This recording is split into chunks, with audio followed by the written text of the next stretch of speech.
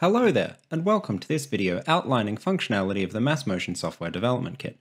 The Software Development Kit, or SDK, allows the user to automate a variety of tasks and further customize MassMotion using a variety of coding languages. This video outlines three use cases for the MassMotion SDK: automation of geometry import, agent behavior and movement changes, and batch analysis and result generation. The first example shows how the SDK can automatically generate portal objects from existing geometry using a few dozen lines of code. In this example of a stadium, the existing geometry contains seats throughout the stadium bowl. These could be manually converted to portals and positioned over the existing aisles, but this is a time-consuming process, particularly for large stadia.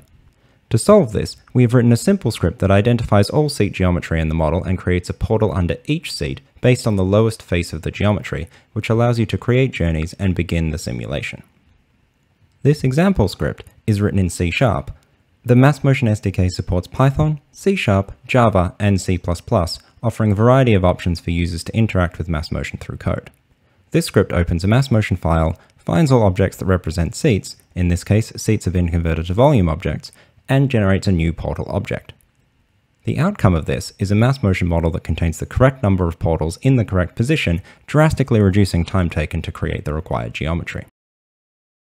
The SDK can also be used to customize agent behavior beyond the base software. These customizations can range from simple changes to the behavioral model to entirely custom movement algorithms. This example script shows an airport model where there is a need to have a number of agents run to their gate while still respecting the overall check-in and security process. Increasing agent speed is not currently possible within the MassMotion user interface, but this is straightforward using the SDK. By assigning the required agents a token in MassMotion when setting up the model, the user can leverage the SDK to edit all agents with that token to have an increased speed value. This way, the user can be clear when and where this token applies and audit this within MassMotion. This example script is written in Python. It shows some model initialization steps, defines agents and the agent token, and then changes the agent speed of all agents carrying the token to a new range of speeds. The script then runs a simulation and produces a MassMotion database with the new agent behavior. This script can then be reused on multiple projects where this behavior is required. Beyond scripts that directly impact a single model, the SDK can also be used to write custom tools to streamline and automate the modeling workflow. This example looks at a retail mall where a user needs to run the simulation at various population levels and extract a series of maps. This is a common workflow and with a large number of scenarios can be time-consuming to produce all the outputs. For this use case, the SDK has been used to create a more complex tool that can be used on a large variety of models.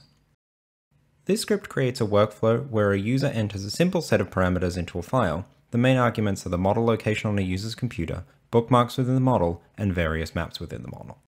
The script then creates a simple executable that allows users to select a highly simplified file to produce maps, images, and videos for multiple simulation runs for a variety of models at various populations. This example script uses a JSON file as the main user interface. The JSON file takes various inputs such as maps within the simulation, various bookmarks, and movie durations at multiple population levels.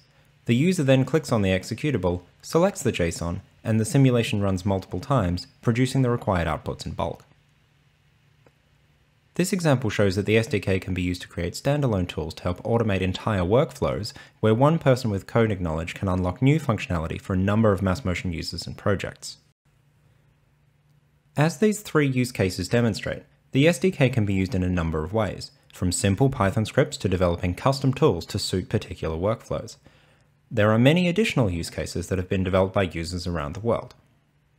The MassMotion SDK is continually updated with new features, example use cases, and expanded documentation, adding more functionality and unlocking additional customization options for users.